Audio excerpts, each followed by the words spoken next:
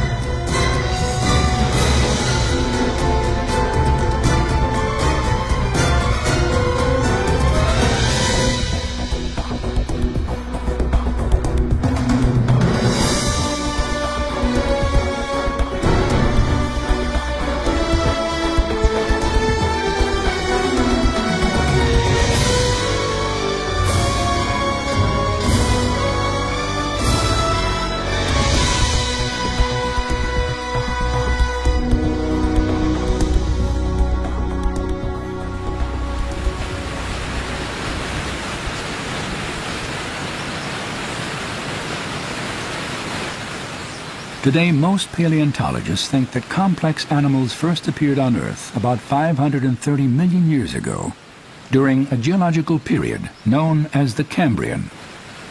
But early in the 19th century, little was understood about this seminal event in the history of life. In 1831, the renowned geologist Adam Sedgwick began to excavate the Cambrian rock strata in northern Wales. He was assisted by Charles Darwin, a recent graduate of Cambridge University. For the young Darwin, the fossils embedded in the Cambrian shale were an intriguing curiosity. But at 22, he lacked the perspective to appreciate their full significance. Natural selection, the theory of evolution, and the origin of species all lay years ahead. So he couldn't imagine that the stones beneath him held a mystery he would never resolve. It was a mystery Darwin would ponder into old age and then pass on to future generations. The mystery of the Cambrian Explosion. The Cambrian geological interval is just great in terms of the fossil record, because that's when animals effectively first colonized the Earth. It's a very exciting time, and by and large scientists like to work in really, vividly interesting areas, where there's a hum about the whole thing, and that's very much the case of the Cambrian at the moment.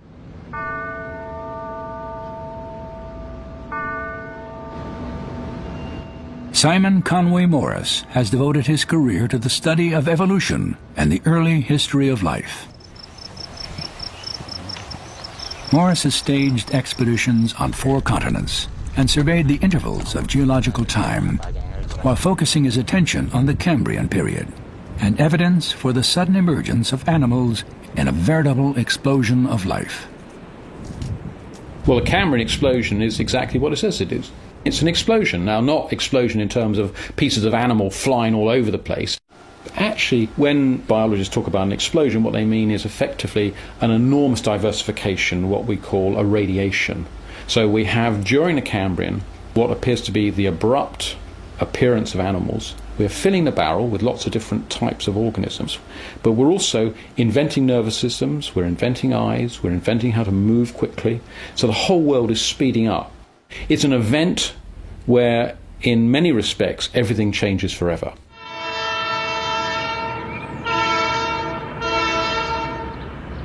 More than a century ago, a stunning window to the Cambrian explosion was opened by a series of discoveries made in Western Canada.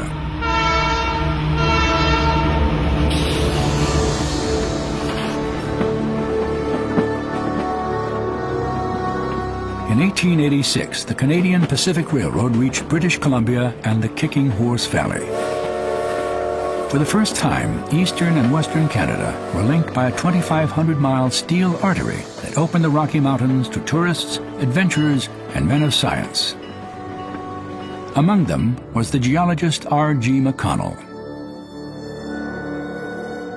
Earlier in the year, McConnell had heard reports of a shale bed on the flank of Mount Stephen, just outside the town of Field.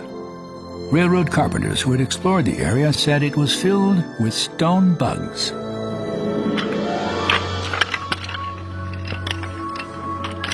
In September, McConnell climbed the mountain. To his amazement, he found unmistakable imprints of prehistoric life on most of the shales in the bed. McConnell was standing in an ocean of fossilized trilobites. Trilobites are icons to the Cambrian, and there are billions of trilobites high up on the shoulder of Mount Stephen. And one reason for that is that as they grew, they periodically threw off their old skeleton and made a new skeleton. So basically they made many fossils through their individual lives. McConnell collected hundreds of these fossils and sent many of them to other scientists for examination.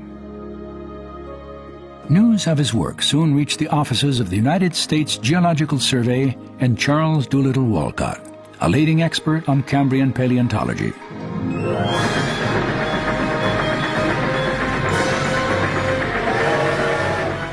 Walcott was fascinated by McConnell's reports, but had to wait almost 20 years for the opportunity to conduct his own research. Finally, in 1907, as the newly appointed secretary of the Smithsonian Institution, he boarded a train for Western Canada.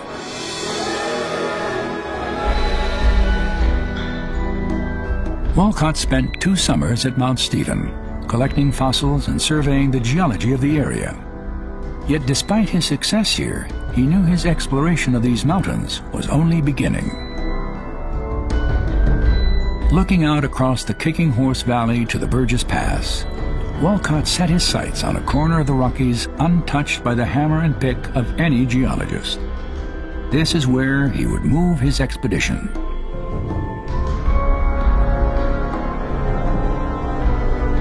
On August 30th, 1909, Walcott led his team below this ridge, 15 miles north of Mount Stephen. There, legend holds, he stopped to examine a pile of shale that blocked the narrow horse trail. As he picked up a slab, the geologist noticed a faint but well-defined fossil he had never seen before, a delicate lace crab he later named Morella. He knew plenty and plenty about the Cambrian. He was an expert on the Cambrian. He published many papers. And when you see this little Morella, it's only about 1 centimetre in length. You get out your hand lens and you suddenly see that this is, shouldn't be there. This is soft-bodied, effectively. And I'm sure he realised in seconds what it meant. He must have.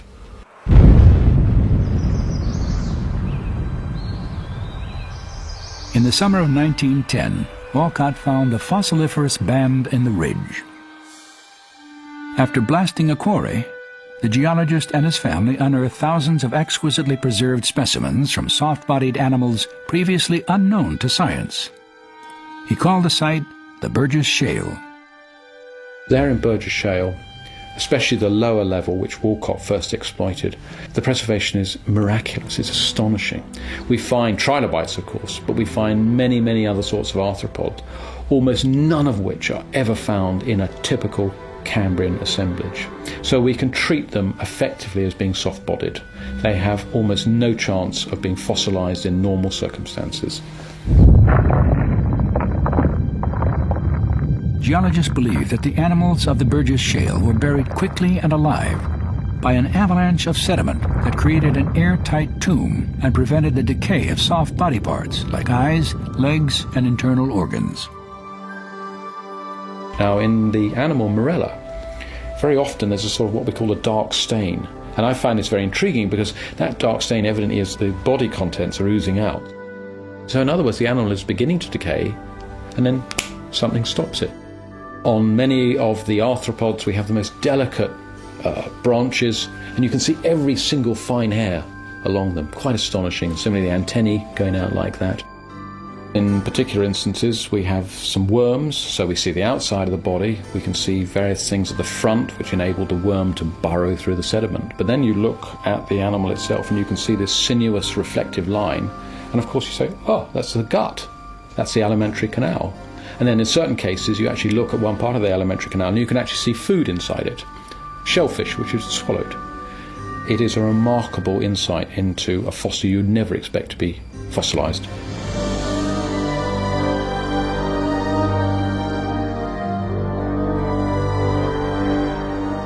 The Burgess Shale was once part of a massive reef in the Pacific Ocean, a haven for a menagerie of life that thrived at the edge of what is now the North American continent. Throughout long periods of geologic upheaval, tectonic forces elevated these rocks and the fossils they bear more than 7,000 feet above sea level. Here, the basic body plans of major animal groups that still exist today, and many others now extinct, made their first appearance in the fossil record so suddenly that biologist Richard Dawkins noted, "It is as though they were just planted there, without any evolutionary history." These fossils gave science its first detailed look at the biology of the Cambrian seas. With computer animation, we can now bring that world to life. Like something out of science fiction, Opabenia was a creature so bizarre it still eludes classification. While its 5 eyes watched for predators, the animal captured its prey with a grasping claw.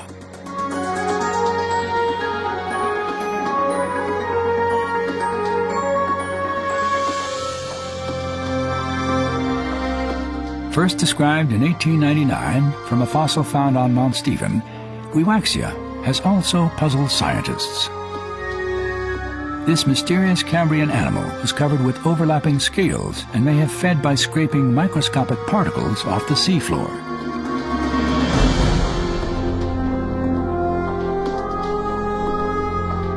The animal most frequently discovered at Walcott's quarry was Morella. More than 15,000 fossil specimens of this prehistoric crab have been excavated, most revealing multiple pairs of jointed legs and feather-like gill branches used for swimming.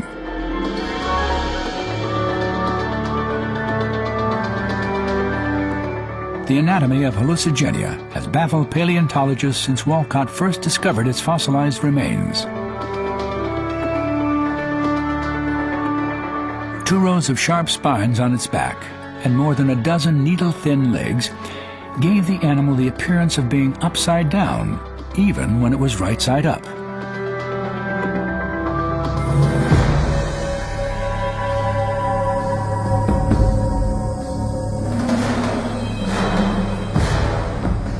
At the top of the food chain was Anomalocaris, the undisputed terror of the Cambrian seas.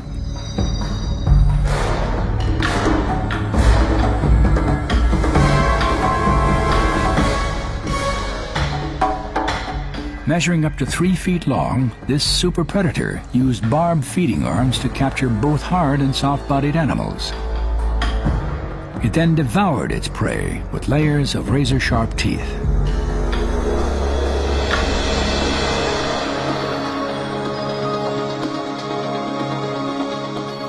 Between 1910 and 1924, Charles Walcott collected more than 60,000 Cambrian fossils, many of which are still studied in museums and research centers around the world.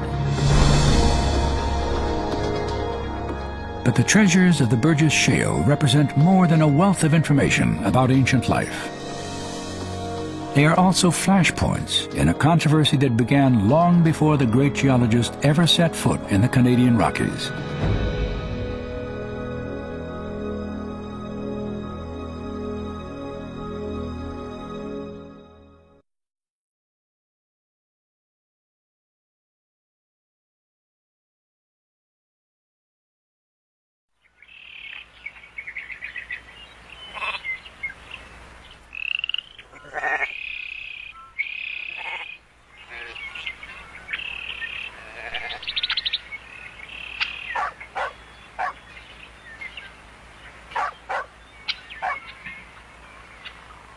In 1859, this country estate, 30 miles south of London, was ground zero for a scientific revolution. Here, in the solitude of his study, Charles Darwin completed his landmark book on the origin of species. In it, Darwin attempted to explain how every organism that had ever lived evolved from a single common ancestor as a result of natural selection acting on random variations. The idea of evolution itself, change over time, was not novel with Darwin. What Darwin did that was, I think, really revolutionary was to advance a hypothesis of common ancestry, that all living things were related. He would have a branching tree pattern, and for a long time you would only have that one species, and then it would eventually branch into two species, and then more species, and different families and orders and classes. And Darwin's thinking, given enough time, those differences accumulate, especially under natural selection, if the environment changes. Those differences accumulate to the point where 1,000 or 1,000,000 generations from now, your great-great-great-great-great-grandchildren will be a different species. So it is both logically and almost aesthetically a unifying picture, a unifying image that pulls together the whole of life on Earth. And for many biologists, that kind of unification is very important. Common descent and natural selection became the twin pillars of modern biology, and Darwin's branching tree of life its foremost icon. Yet despite the clarity and detail of his argument, Darwin acknowledged a problem that defied explanation: the Cambrian fossil record. The distinctness of specific forms and their not being blended together by innumerable transitional links is a very obvious difficulty. I allude to the manner in which species belonging to several of the main divisions of the animal kingdom suddenly appear in the lowest known fossiliferous rocks. When Darwin was writing The Origin of Species, it was well known at the time that the first fossils of animals appeared suddenly without precursors in the geological record. So there was a deep conflict between what his theory told him to expect to find, namely an abundance of transitional forms going back to that common ancestor for the animals, versus what was there in the fossil record.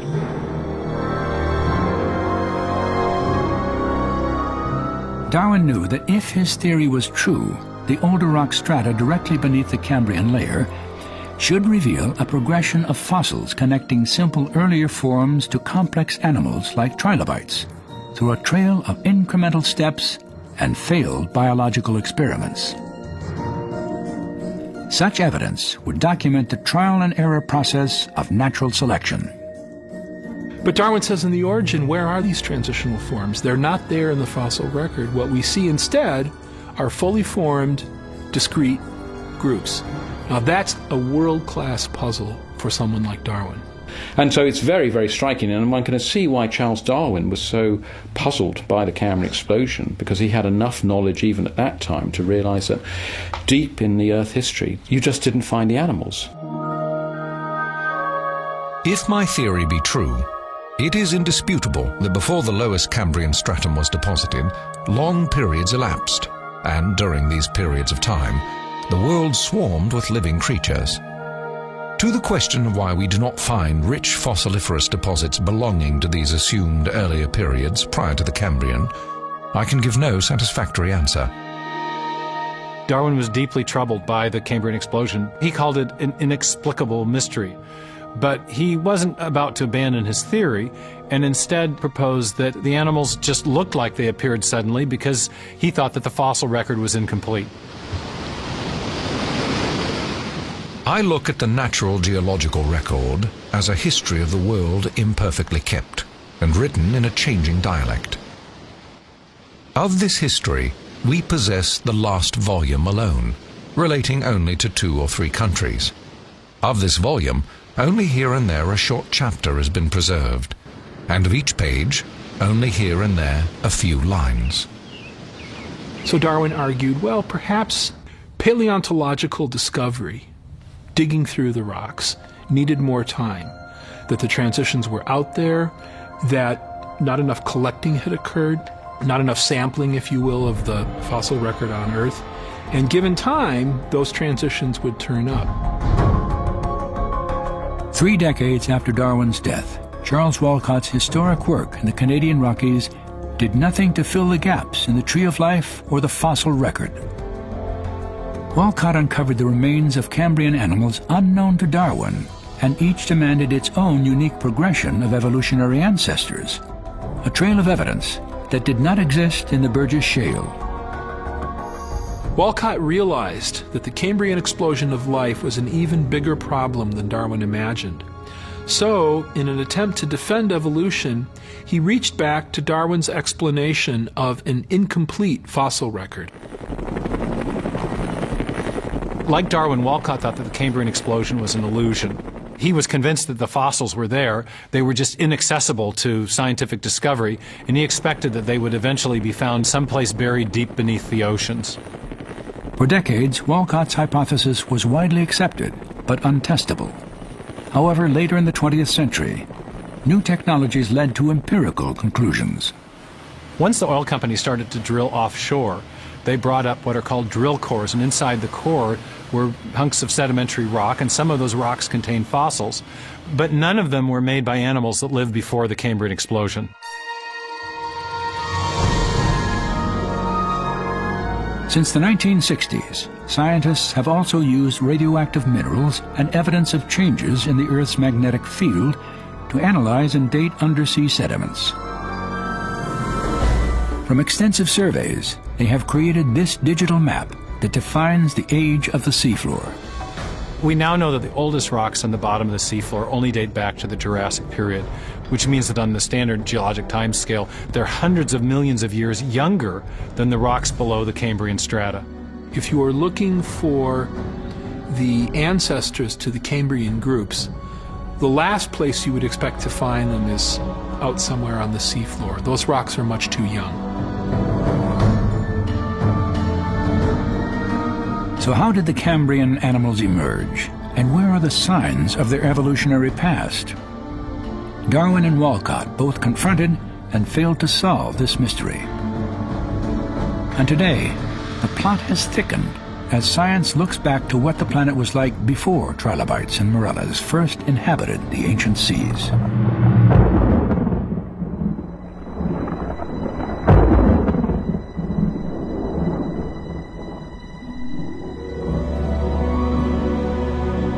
According to standard estimates, almost 90% of the Earth's history took place during the Precambrian geological period. While our knowledge of the Precambrian is far from comprehensive, most textbook accounts include a similar chronology and chain of events.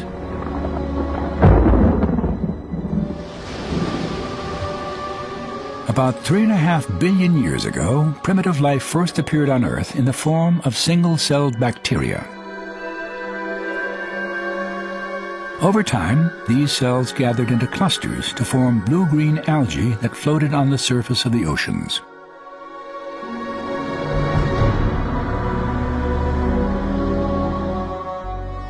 Life changed very little for more than 3 billion years. Then on the threshold of the Cambrian period, evidence of multicelled organisms first appears in the fossil record. In the late Precambrian and at the Cambrian boundary, we're seeing the rise of larger organisms that had fluid skeletons and strong muscles, and they could burrow and they could crawl around. And as time goes by, we begin to see on the ancient seafloor sediments trails, little squiggles of where a small worm was crawling along. And they look like squiggles left by little tiny worms today. So from near 600 million years to 543 million years, more or less 50 or 60 million years, what we mostly see as far as living kinds of animals are these little squiggles. There is also evidence that near the end of the Precambrian, the oceans were inhabited by jellyfish, sponges, and the mysterious Ediacaran fauna. But if you go to immediately before the Cambrian, then actually you find something extremely puzzling, because you get large organisms, large fossils, and these are called the ediacaran assemblages, and they have been one of the great headaches for paleobiology and also for evolutionary biology. Why? Well, because basically some look like animals, but other ones don't look like animals at all. Some of them look like air mattresses, quilted air mattresses. Others look like a frond. They're not plants, but they kind of have that appearance. So these ediacaran assemblages are bag-like, what we call sessile. Most of them didn't move, or if they did, they probably moved pretty slowly. It looks a rather sleepy, a rather dozy world.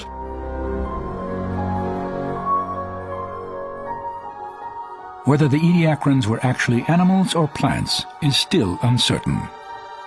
But late in the Precambrian, they disappeared from the Earth. Then, long after their extinction, everything changed in a geological instant.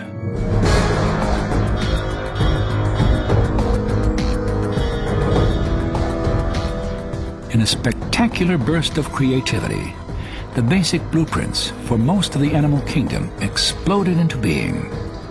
And for the first time, biologically complex structures like compound eyes, spinal cords, articulated limbs, and skeletons appeared on Earth. To understand the speed of the Cambrian explosion, imagine the history of life compressed into a single day. If we imagine the whole history of life on Earth taking place in one 24-hour period, the current standard estimates for the origin of life put it at about 3.8 billion years ago, let's say 4 billion. So if we start the clock then, our 24-hour clock, 6 hours, nothing but these simple single-celled organisms appear, the same sort that we saw in the beginning. 12 hours, same thing. 18 hours, same thing. 3/4 of the day has passed, and all we have are these simple single-celled organisms. Then at about the 21st hour, in the space of about 2 minutes, boom, most of the major animal forms appear in the form that they currently have in the present. And many of them persist to the present, and we have them with us today. Less than 2 minutes out of a 24-hour period. That's how sudden the Cambrian explosion was. Since Darwin, excavations on every continent have revealed the magnitude of the explosion of life, an event that was clearly global in scope. Most recently, several discoveries in southern China have fascinated science and deepened the Cambrian mystery.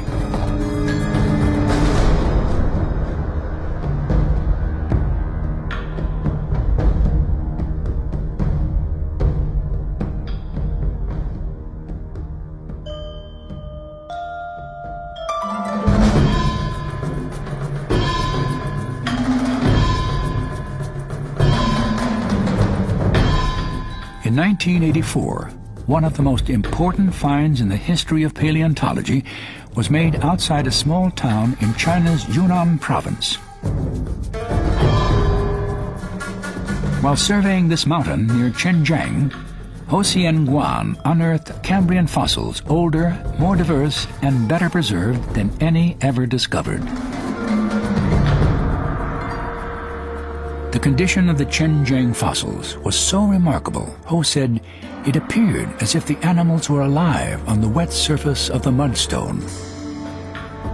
The fossils they've collected, I mean, first of all, they're stunning. I mean, they're really beautiful to look at. They're brightly colored, stained with iron and probably other kinds of minerals, so they're kind of golden looking or kind of reddish, and they really stand out from the rather tan-colored background of the rocks, and they're just beautiful. So aesthetically, they're wonderful. Many of them are soft-bodied. No hard parts, no skeletons, no shells, just soft-bodied, and yet they're exquisitely preserved. So you can see the Cambrian explosion in greater detail than you can anywhere else in the world. In the early 1990s, reports of the Chinese fossils were released to the rest of the world. At the University of San Francisco, marine biologist Paul Chien followed the news. What drew my attention was, in fact, a couple articles published in People's Daily, the official paper from the Communist Party in China, announced that the Chengjiang fossils drew the attention of scientists worldwide. People's Daily reported that this find actually challenges the theory of Darwin's evolution.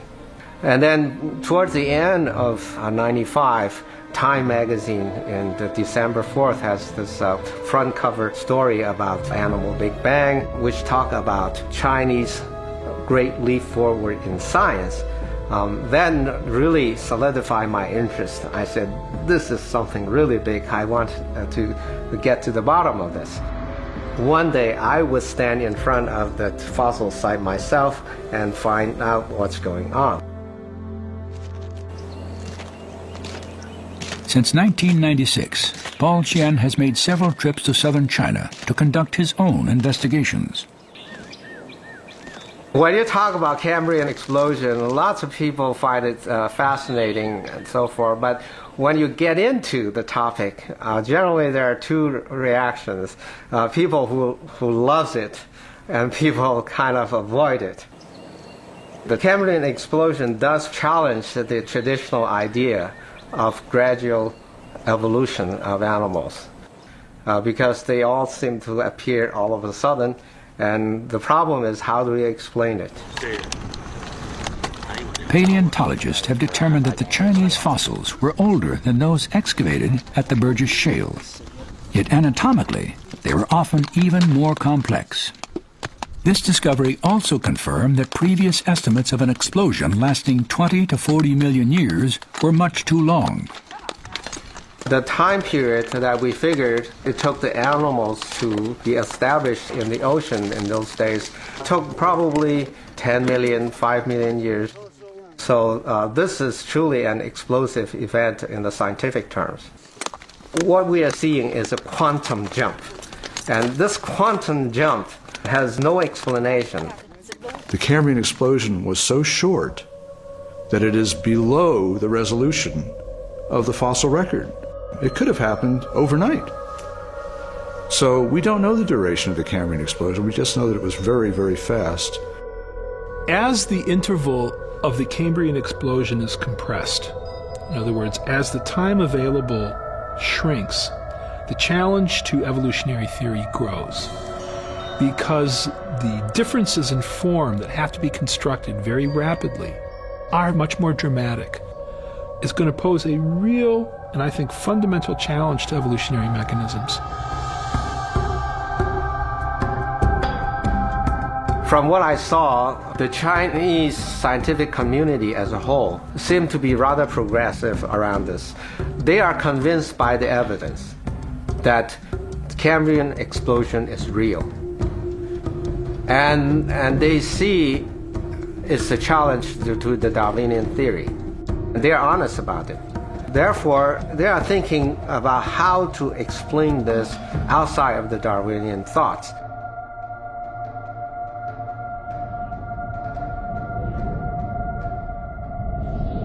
The Xinjiang fossils provide the most inclusive picture of the Cambrian explosion yet documented. And directly beneath them, in Precambrian shales, another chapter in the history of life is written in the rocks. There's another amazing find that's been made in China. Paleobiologists have discovered little tiny microscopic sponge embryos in the layers of rock just beneath the layer that documents the Cambrian explosion. These embryos were soft-bodied animals. Some fossilized 60 million years before the Cambrian explosion.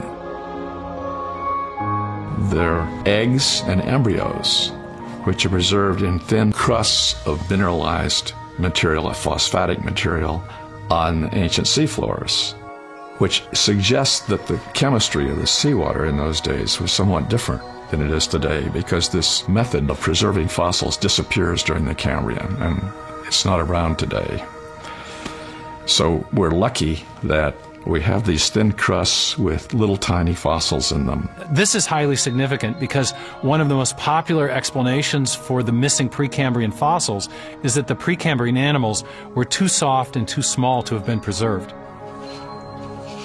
Since 1999, Paul Chien has studied fossil embryos and helped develop techniques to analyze their structure. By treating with acid, you can actually remove the rock and isolate the embryos, and then you get a round pebble-like or sand grain-like samples. And then we look through some tiny little ones, larger ones up to 1 millimeter in size. And we found about the range between 500 and 800 micrometers. We have mostly sponge. And then I start breaking up these balls and try to start looking inside. And with the help of electron microscope, I was able to see the detailed subcell structure within these embryos. Chien's work on these fragile remnants of Precambrian life raises an important question. If these lower strata can preserve an embryo, if they can preserve a soft microscopic embryo, then why couldn't they have preserved the larger ancestral forms that supposedly evolved into the Cambrian animals? In other words, if you can preserve something as fragile as an embryo, why couldn't you, in the same strata of rock, preserve the immediate ancestor of a hard-shelled trilobite? So the idea that the fossil record is too damaged to provide us with at least a general picture, that idea just doesn't wash.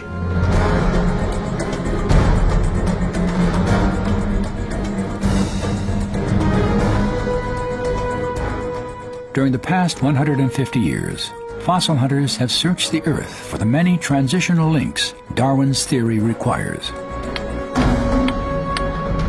If I sent you on a treasure hunt and said, what I really want is this, you're going to go out and look for this, whatever it happens to be. Well, if you come at the fossil record with a Darwinian expectation of an abundance of transitionals, that's what's going to get you a professorship. You find those transitional forms. So all over the world, in countless outcrops, people have been looking for those forms that would capture the major transitions in the history of life.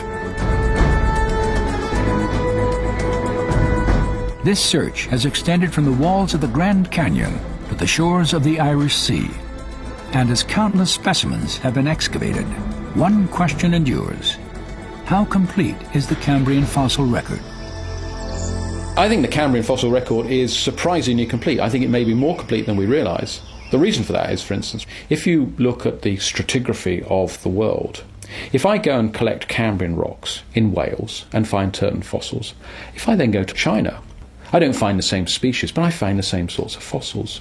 If I go into Carboniferous rocks, I go to Canada, they're the same as what I find in this country. So there is a clear set of faunas and floras which take us through geological time.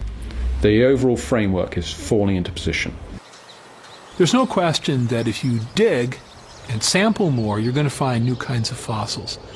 But generally speaking, the fossils that we find fall into groups that we already knew about.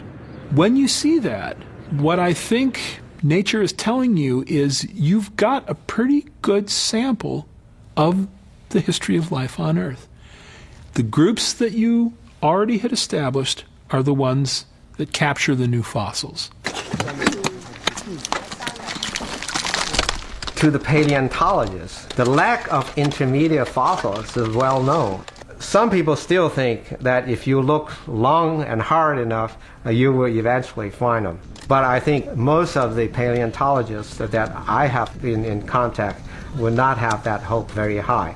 They simply feel that we have looked long and hard enough, and they are not there. They are not there.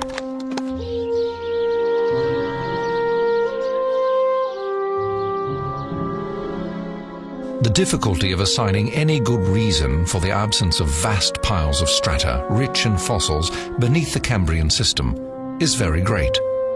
The case at present must remain inexplicable, and may be truly urged as a valid argument against the views here entertained.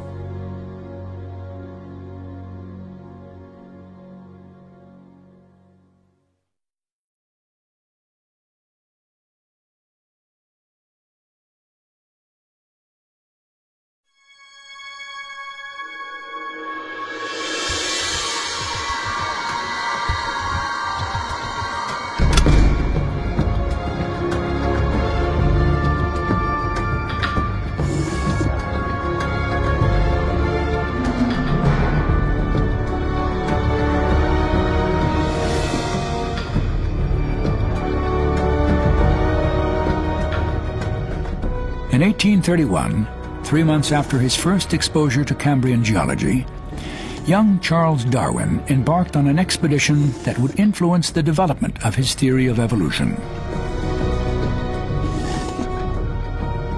As naturalist aboard the HMS Beagle, Darwin sailed to the Galapagos Islands, 600 miles off the coast of Ecuador.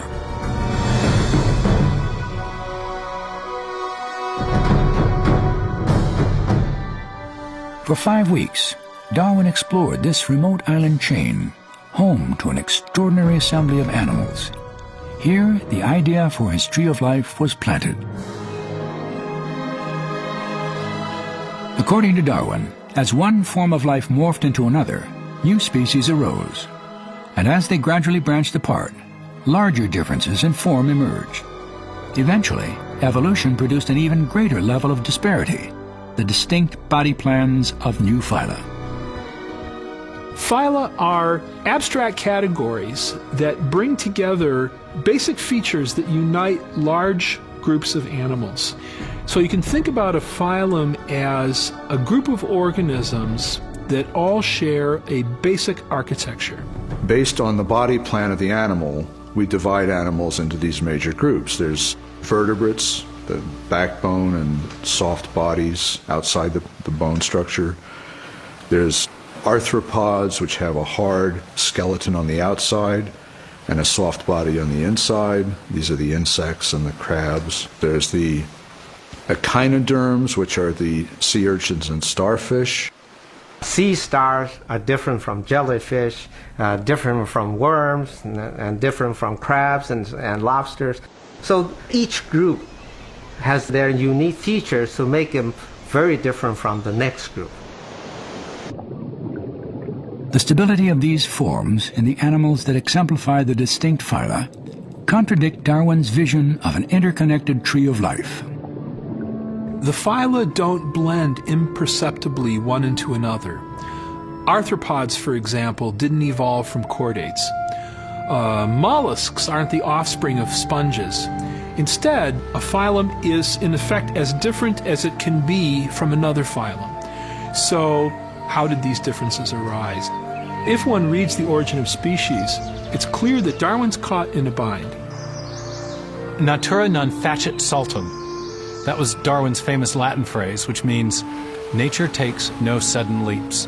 In fact, Darwin went on to say that if you found evidence of saltation, of sudden appearance in the fossil record, that would be something like evidence of special creation.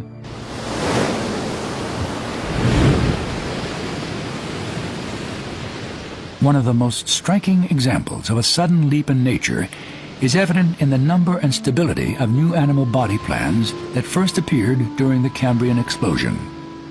One of the other remarkable things about the Cambrian Explosion is that a huge percentage of the total number of phyla that have ever existed on Earth all appear within a very narrow window of time. It's a defensible statement that most of the major animal body plans are present in the Cambrian Explosion. That's where they first appear.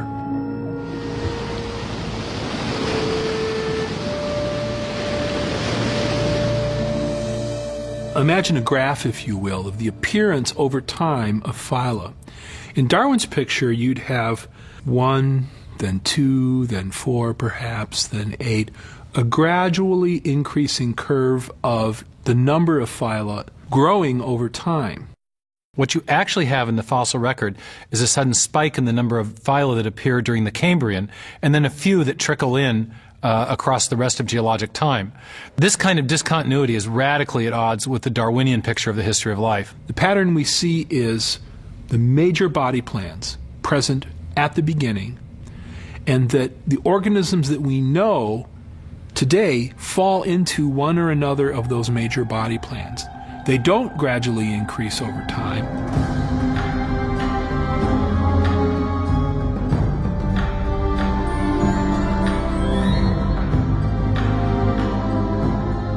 The sudden appearance of animal body plans deepens the Cambrian mystery in another way.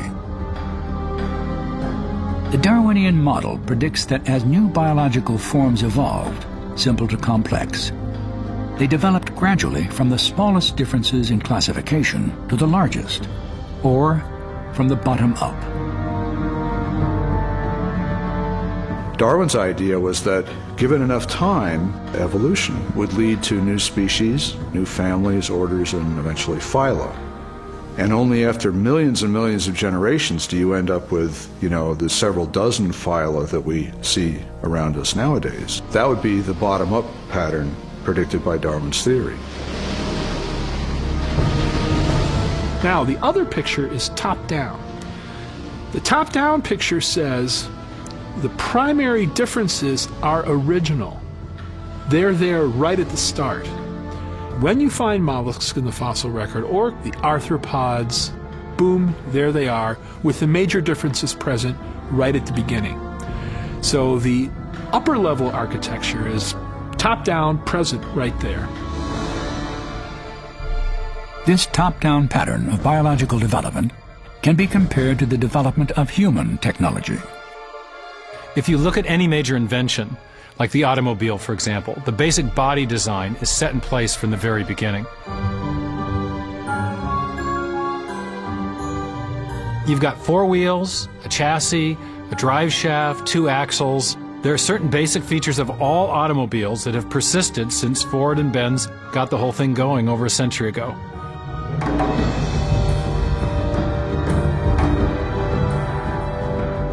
In the decades that followed the introduction of the automobile's basic framework, designers and engineers have created thousands of variations on the original theme.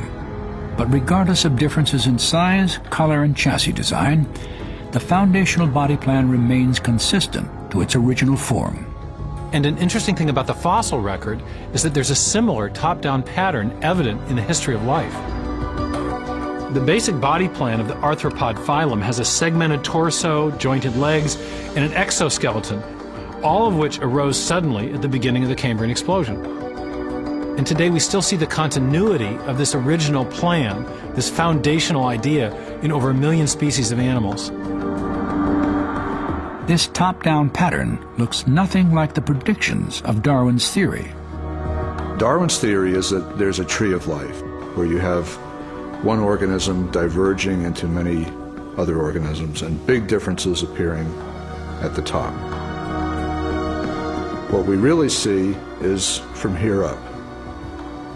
This does not exist in the fossil record. If I were using a botanical illustration, it would be a lawn with separate blades of grass sprouting independently of each other. And those would be the phyla. Now, within each phylum, there is subsequent diversification, but even there, I don't see the branches connecting that would make them a tree of life. Darwin was caught in the grip of a deep dilemma.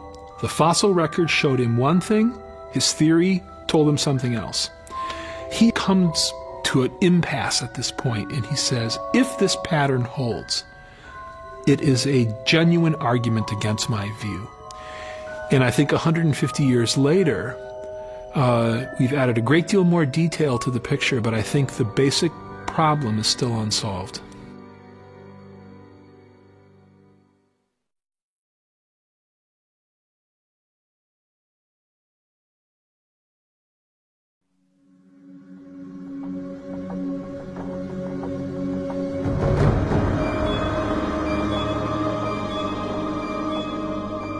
How did these new animal body plans and fundamentally new forms of life come into existence? This was the mystery that Darwin set out to solve, but everything we've learned in biology over the last 50 years has brought this mystery back with a vengeance. How do you explain the origin of the Cambrian animals seemingly out of nowhere? This isn't just a problem of explaining the absence of evidence in the fossil record. It's also a problem of explaining everything we know about life, right down to the level of molecules and cells. The biological structure of a Cambrian trilobite was as complex and sophisticated as a modern crab. Its organs included a brain, gut, heart, and compound eyes. Each organ was constructed from specific types of cells. Each cell type was made from dozens of specialized protein molecules. And each protein was assembled from a 4-letter chemical code in a section of DNA called a gene. Now, for the evolutionary process to transform a simple Precambrian organism like a sponge with 4 or 5 cell types into a Cambrian trilobite with at least 10 times that many different types of cells, that's a huge leap in complexity. And to make that leap, you need a vast amount of new genetic information. Where does that information come from? That's the central mystery of the Cambrian explosion. According to neo-Darwinism, new proteins are constructed by the dual mechanisms of genetic mutations and natural selection. As the genetic instructions for building proteins are copied, an occasional error can alter their contents. If these accidental revisions prove beneficial to survival, they are selected or preserved and passed on to future generations. Over eons, these small changes accumulate, and new proteins, cell types, and even Cambrian carnivores gradually evolve into existence.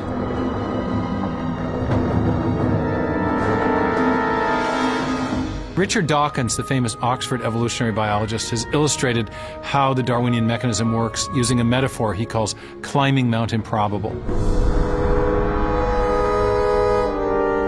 From the front side, the mountain is a sheer cliff that could never be scaled in one giant leap. For Dawkins, this represents the impossibility of creating a complex animal by chance alone. Yet Dawkins also envisioned an alternative route up the backside of Mount Improbable, a long, gradually sloping trail of small steps leading all the way to the summit. According to Dawkins, that's how you'd climb the mountain. And that's also how you'd build a Cambrian animal, one small step at a time. What chance alone can't accomplish in one blind leap, natural selection can accomplish through the cumulative effect of many small incremental steps. In theory, each step corresponds to a small unit of biological change, a new gene and its protein product. But do mutations and natural selection have a reasonable chance of producing even one protein in the time available? Since 1992, molecular biologist Doug X has examined this question. There's a story that's being told, and there's an appeal in the case of Darwinism to random mutation and natural selection as being, in vague terms, the mechanism. But if you look at the detail, what kind of mutation can accomplish these transitions? And there, it's important to realize that the one area where we can really nail this down is at the single protein level, where you can actually measure it.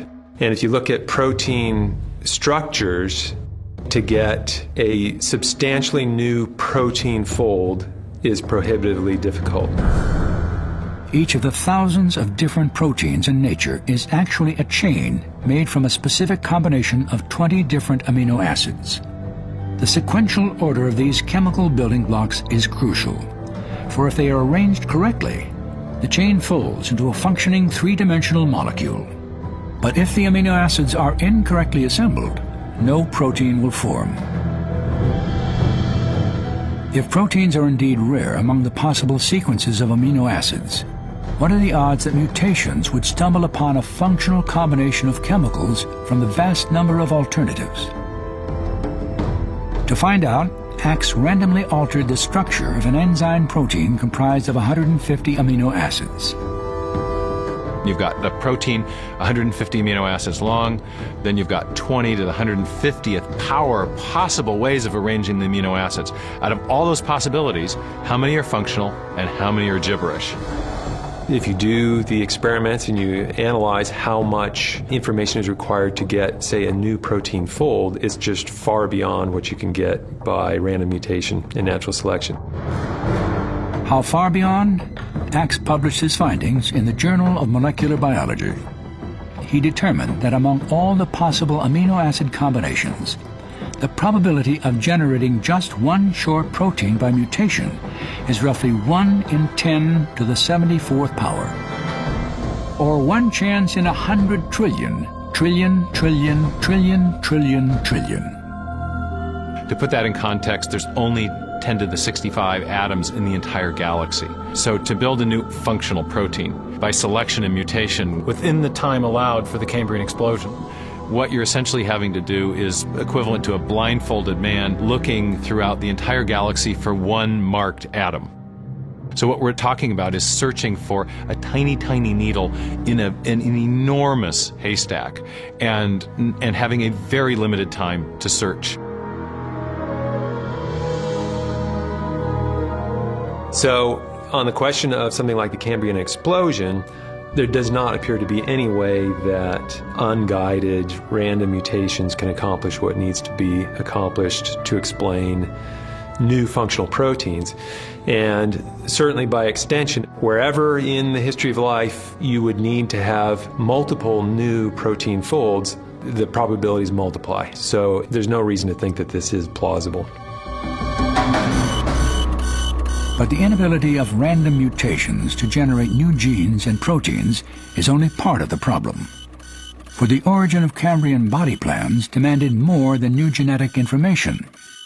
A lot of the information for specifying an anomalocaris, a trilobite, what have you, it does not reside at the DNA level. The body plan, as far as we know, is not in the DNA.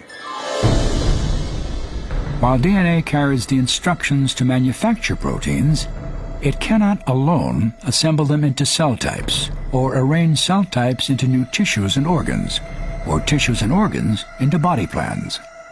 Instead, the formation of body plans ultimately requires another level of information stored somewhere in the three-dimensional structure of the egg cell and the embryo. Instructions that direct the development of complex animals from fertilized eggs. With computer animation, we can observe this intricate process.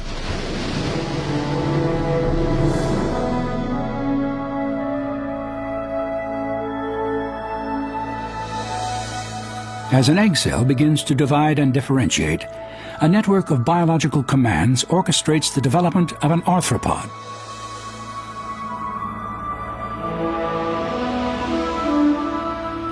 After several stages of division, dozens of new cells align against the outer membrane of the egg.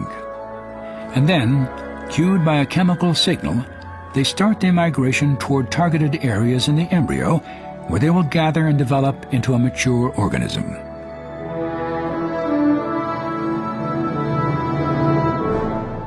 The cells steadily increase their numbers and align, like members of a marching band, into patterns that will form the tissues and organs, head and legs of the growing embryo.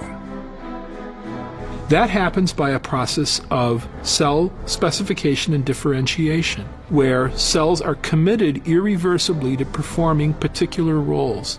You're going to give them different jobs to do. You're going to be part of the locomotory system of this organism. You'll be an eye, you'll be a gut, and so forth. To me, that's an absolutely astonishing process, but it works.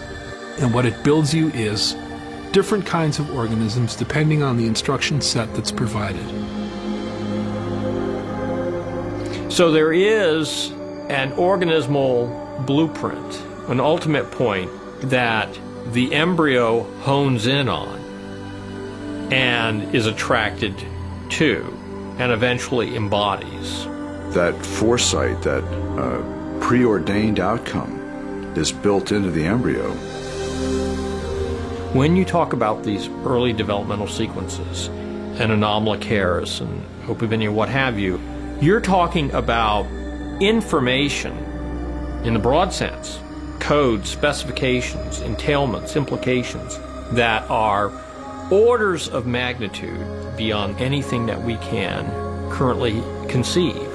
It's so off scale that you've left that line of impossible by chance a long time ago. The volume and complexity of information that controls the development of a body plan is staggering, and its location in the cell stands as perhaps the ultimate challenge to the neo-Darwinian scenario of random mutation and natural selection. We know that much of this higher level information that's required for building new tissues and organs and body plans isn't found in DNA. That means that you can mutate DNA indefinitely without respect to probabilistic limits, without respect to time and number of trials, and you're never going to get the kind of form and structure you need to build a new organism. DNA is simply the wrong tool for the job, and no amount of time is going to overcome that limitation. That has a really devastating implication for the neo-Darwinian mechanism. If the Darwinian mechanism cannot explain the origin of the information necessary to produce the Cambrian animals, is there any other cause that can? For more than 20 years, Stephen Meyer has explored this fundamental mystery. In August 2004, Meyer published several of his conclusions in a peer-reviewed journal affiliated with the Smithsonian Institution. His essay triggered a firestorm of controversy that jeopardized the career of the journal's editor, evolutionary biologist Richard Sternberg. But why did a technical paper on the origin of animal body plans evoke such heated response? For many people, the problem with my paper was simply the conclusion. I not only argued that the Darwinian mechanism could not explain the origin of the new form and information that arises in the Cambrian, but I also argued that there were critical features of that explosion that pointed to the reality of a designing intelligence in the history of life. Since his years as a graduate student at Cambridge University, Meyer has worked to develop a scientific case for intelligent design. A case based on a standard method of reasoning used by both Darwin and the famed 19th century geologist Charles Lyell. Lyell insisted that the best explanation for an event in the remote past was a cause known from our experience to produce it. A presently acting cause, one now in operation. The present is the key to the past. That was Lyell's dictum. It's standard historical scientific methodology. If you're trying to reconstruct what happened in the remote past, we should let our present experience of cause and effect guide our search for the best explanation. This reasoning helped focus Meyer's conclusions about the origin of information. The light came on for me because I realized it's not that hard. What you're looking for are causes which are known to produce the kinds of effects you're trying to explain. I asked myself the question, what is the cause now in operation that produces new information, whether it's digital code or whether it's hierarchical information in the form of a blueprint? Where does that kind of information come from? Well, we know from our experience, from our uniform and repeated experience, which is the basis of all scientific reasoning about the past, that information always comes from an intelligent source. So when we find information in the Cambrian animals, when we realize that large infusions of new information are required to build those animals, the most natural thing, the most logical thing to conclude is that those animals owe their origin to an intelligent source, that the information required to build them, in turn, must have come from an intelligence. As I've reflected on this over the years, I've realized that the same reasoning that applies to the origin of biological information also applies to the origin of the other key features of the Cambrian explosion.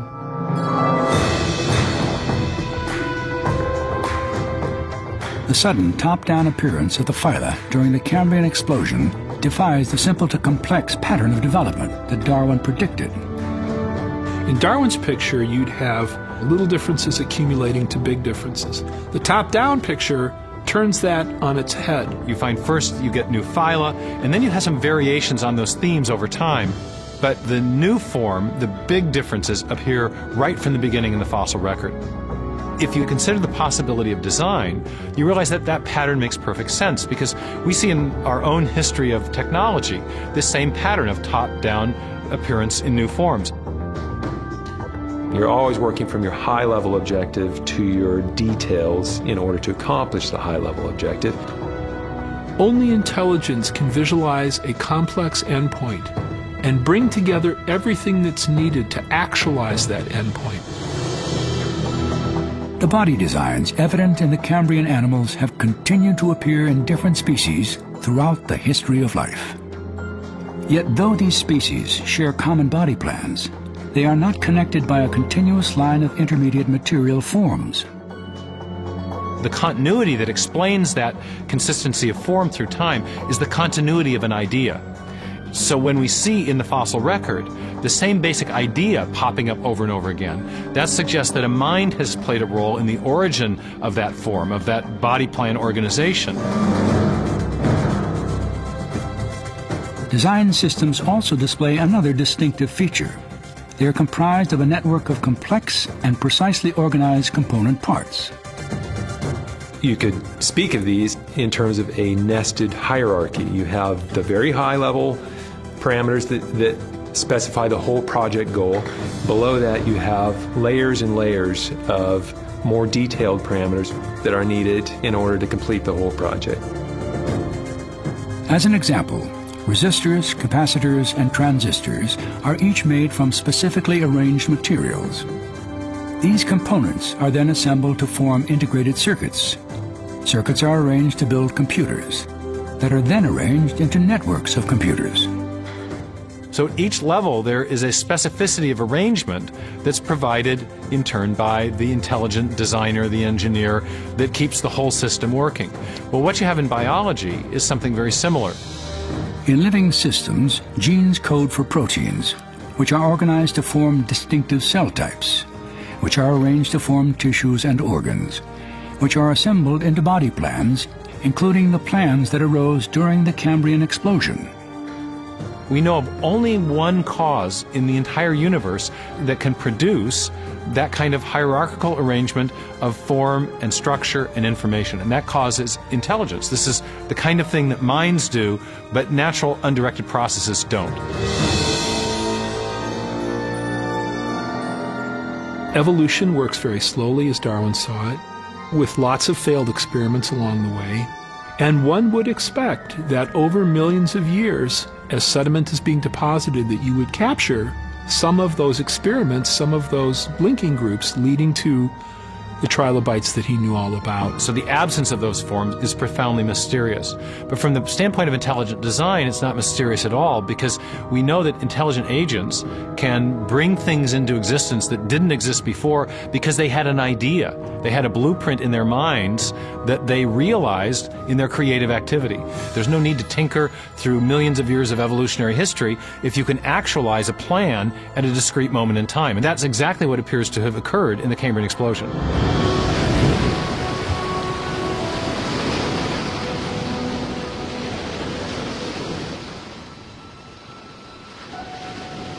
If numerous species, belonging to the same genera or families, have really started into life all at once, the fact would be fatal to the theory of descent with slow modification through natural selection. No aspect of the natural world troubled Charles Darwin more than the Cambrian fossil record and the explosion of life it revealed. Today, many of the details of this remarkable chapter in the history of life still await resolution.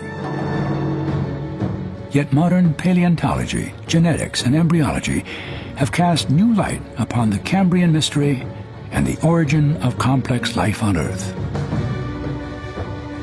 If you have very different forms of life that appear in a very short and a very brief time period with respect to the Earth's history, it certainly has the appearance that design problems were solved, and that they were solved elegantly, and that they were solved in very many instances.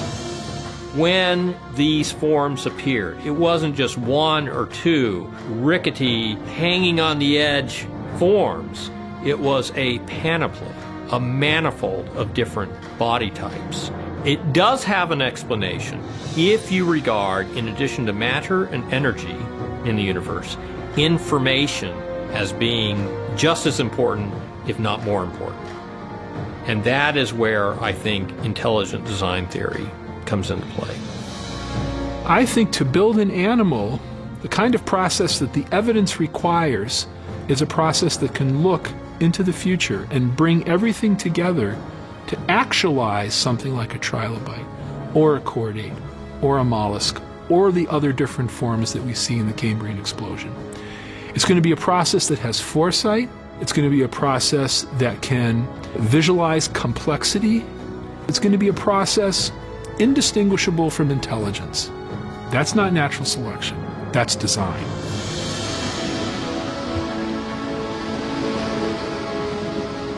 The postulation of intelligent design not only helps to resolve a long-standing scientific mystery, but it also speaks to a larger question. Because what we see in the origin of complex life on Earth is not evidence of just an undirected process. Instead, we see evidence that life was designed, that life was planned, that it was intended.